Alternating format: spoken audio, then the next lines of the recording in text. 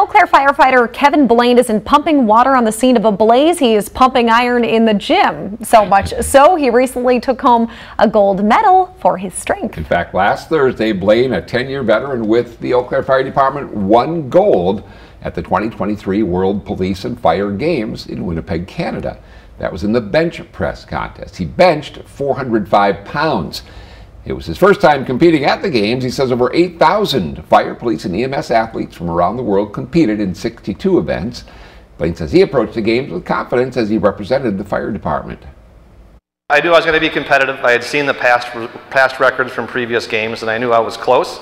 That's what I did there. I've done more than that at certain times, but I knew I was going to have a chance to at least medal. Blaine competed against 11 other first responders in his bracket. He's unsure if he wants to compete in the 2025 Games. He tells News 18 he's going to weigh his options. Of course.